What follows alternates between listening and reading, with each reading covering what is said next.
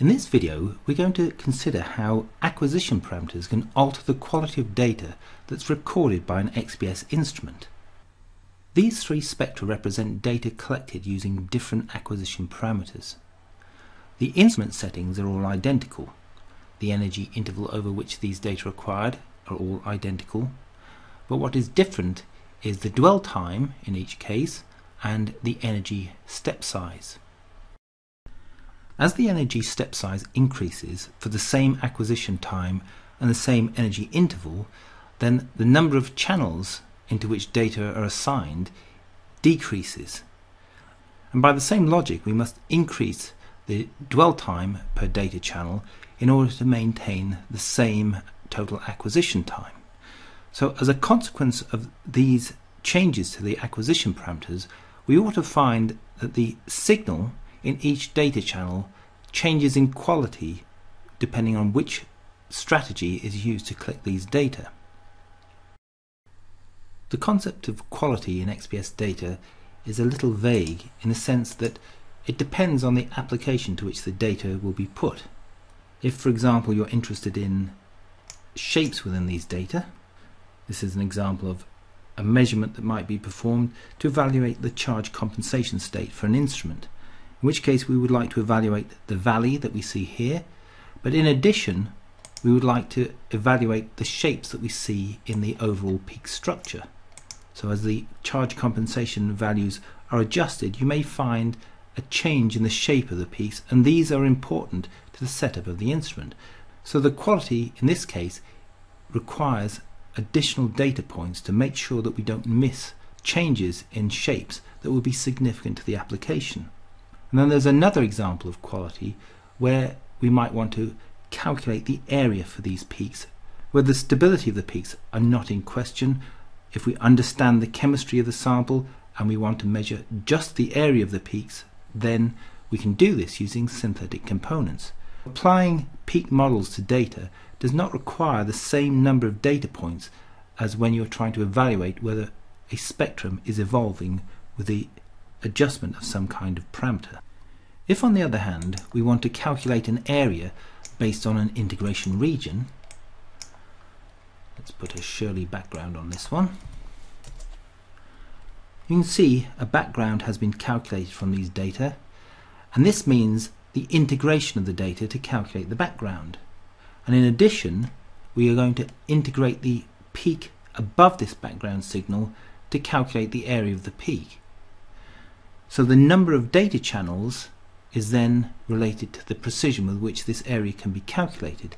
Therefore, choosing a small number of data channels would compromise the calculation of both the background and the area of the peak.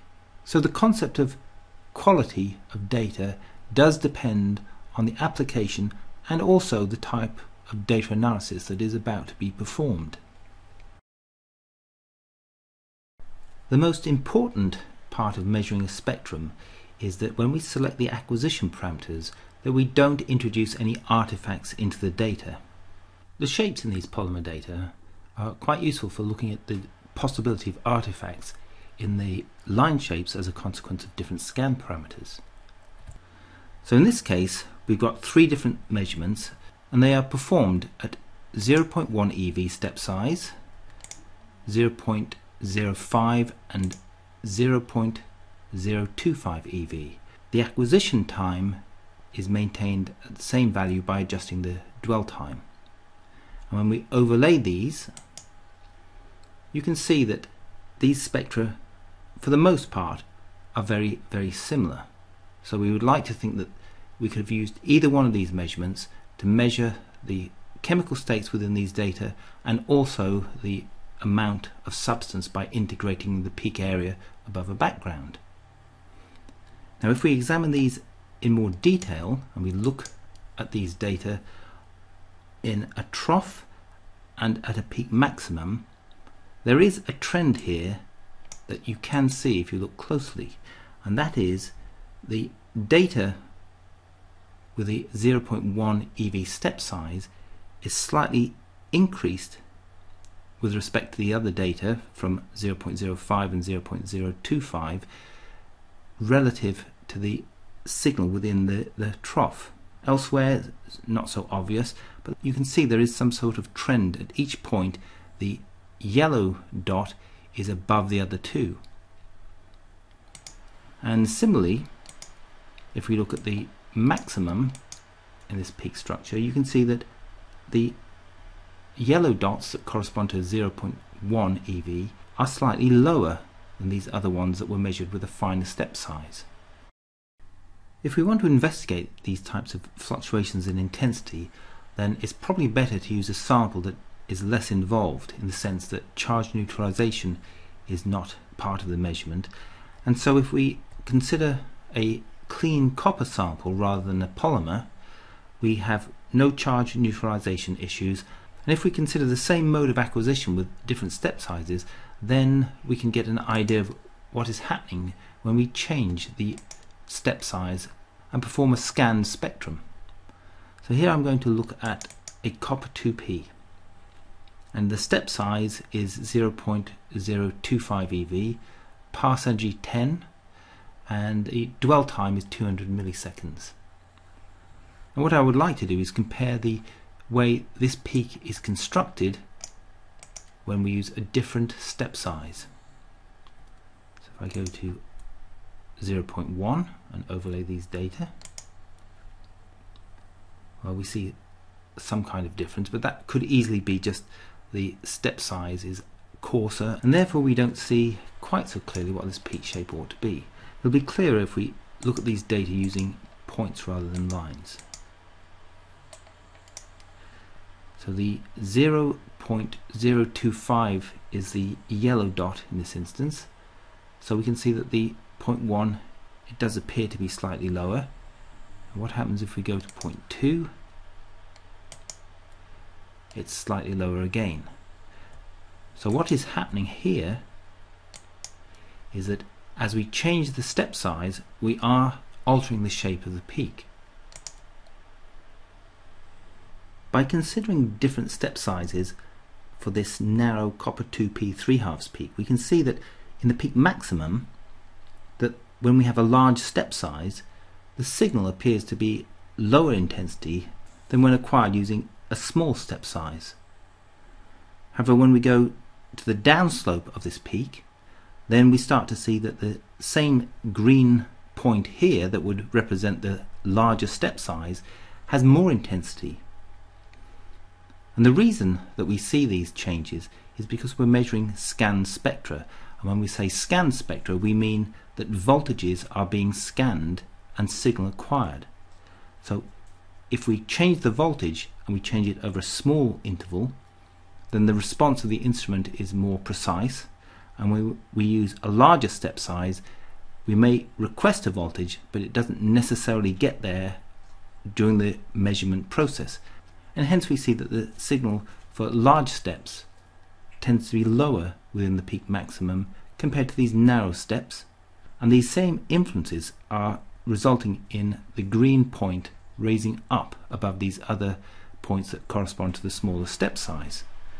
So this is a consequence of scanned spectra. The influence of step size is even greater when we look at a narrower peak. This is a silver 3D 5/2 peak. It's been measured using the same step sizes we see here that we use for the copper 2p, and you can see these green points that represent the 0.4. Let me just put up a legend. So we've got the 0.4 step size, these green points, and you can see how these other points and colorings for the different step sizes of 0.2, 0.1 and 0.025, they will align vertically where we've got an energy channel that corresponds to the identical energy. Then we see the green and then the pink and then the orange and then the yellow. When we go to the other side of the peak, you can see that on the downside the green is the highest, then the pink, then the orange and then the yellow. So scanning these voltages makes a difference to the line shape that we ultimately obtain when we measure XPS spectra. From this analysis, it would suggest that using a smaller step size would produce the better quality peak shape. There is, however, a downside to using a smaller step size, and that is you're distributing signal amongst more data bins. And if we distribute the signal amongst more data bins, it means that the counts in each data bin is lower, and since we're dealing with pulse counted data, the uncertainty in each data bin is the square root of the counts per bin. So we lose quality of data if we don't have sufficient counts within each data bin. The advantage of using a step size of 0.1 is that we can spend more time collecting data into each data channel for a given experimental time.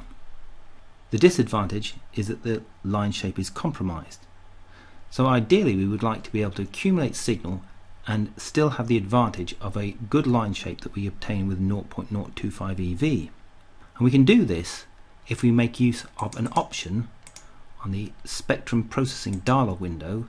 After we've measured the data using 0.025 EV, we can calculate a spectrum from these data that has the quality that we're looking for, namely good peak shape and also number of counts per bin. The calculator property page has a set of buttons that can be used to manipulate spectra and change the characteristics of the acquisition parameters effectively after the fact. And the one that I'm going to use initially is this split spectra into two. The button applies to the data in the tiles that are displayed in the left hand side. So I've got one spectrum displayed in the left hand side, and if I press the button split spectra into two, I end up with a new VAMAS file, and this VAMAS file contains spectra that are constructed from the original spectrum in such a way that when I display these data overlaid, you can see how the data are constructed from two spectra with an energy step of 0.05, and they are still organized in terms of energy bins according to the original spectrum.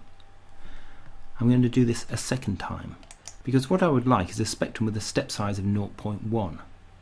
And now I have four spectra because I had two overlaid in the active tile. I now have spectra that when overlaid create the shape of the original spectrum before I split them at all.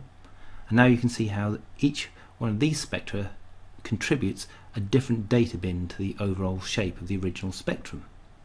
Now at this point, if I simply add the values together for these different spectra, I would then lose information. So I'm going to use another option that relies on the selection in the right hand side, and this is rebin selected VAMAS blocks. And what this will do will be more obvious once I've performed the operation, is create a new file from the spectra that was selected, and rather than having the offset that we saw, so the spectra now all have the same data bins in terms of energy. So we can see rather than having the dots offset between these points, they are now all clustered around a particular point. These have been calculated, so there is some manipulation of intensities by this step, and it does have consequences, but nevertheless the data now are aligned in such a way that we can apply the button cumulative spectra. And this button cumulative spectra will take the data that are overlaid in the tiles and create a set of VAMAS blocks that are formed by adding first the one spectrum, so we end up with the original spectrum for the first one. The second one is the sum of the first two, the third is the sum of the first three, and the fourth is the sum of all four. So if I now look at this spectrum here, this one with the acquisition time of 0.8, I've reduced the number of data channels, I've got a step size of 0.1, but the effective acquisition time has increased because the dwell time has increased. So this now should be comparable to the original spectrum that was measured using a 0.1 EV step size. If I copy this spectrum together with the original spectrum from the raw data, and this is 0.1 here, so if I hold the control key down and select this spectrum, then both will be selected, create a new experiment frame and copy. Then when I copy these two VAMAS blocks together, the 0.1 here refers to the step size, and the 0.8 refers to the number of seconds that were accumulated. So I've got two spectra, both with a step size of 0.1. The one has a longer dwell time, so we need to compare these in counts per second. And when I overlay these, we should see a pattern. And the pattern is, as we saw before, is that the data that are acquired using a step size of 0.1, when compared against a step size that is 0.1 that is accumulated from the original data of 0.025, we see that on the rising edge we have a disparity between these two data, that the one that was measured from the 0.025 data and then accumulated all are a higher intensity than when we have the data scanned with a step size of 0.1. Then on the downside we also see the same pattern as we saw before. Intensity for these points that are on the downside of the peak that were acquired using a step size of 0.1 are all higher in intensity than the ones that were measured at 0.025 and then accumulated to form a 0.1 step size spectrum.